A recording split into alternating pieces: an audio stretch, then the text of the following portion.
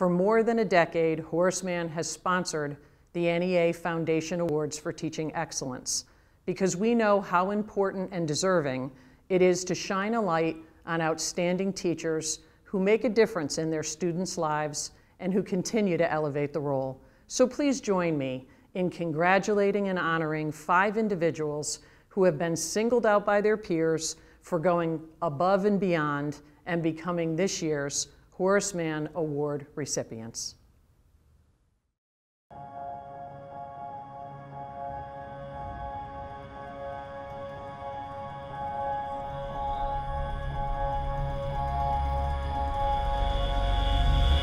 There's no other job outside that of a parent that has the power and the potential to move students in a positive direction.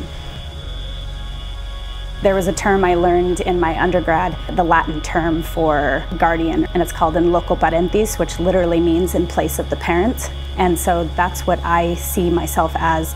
6.5 hours every day I stand in place of the parent.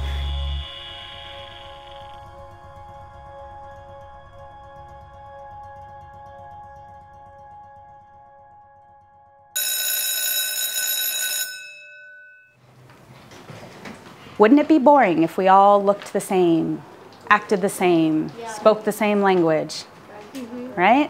It wouldn't be very fun. So,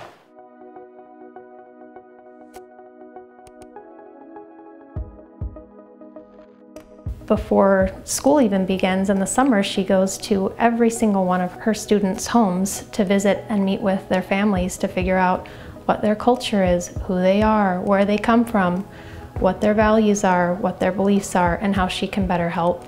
Because she takes the time to get to know each student and their family, and she develops and designs their lessons specifically for those students. Her students have such a great opportunity with a teacher like that to be very successful in life. we have, including English, 18 languages spoken in this school. A very high number of free and reduced lunch recipients, and bringing your A game means that you need to go above and beyond. I said yesterday, the conversation's not done, right? This involves me, because you're my kids.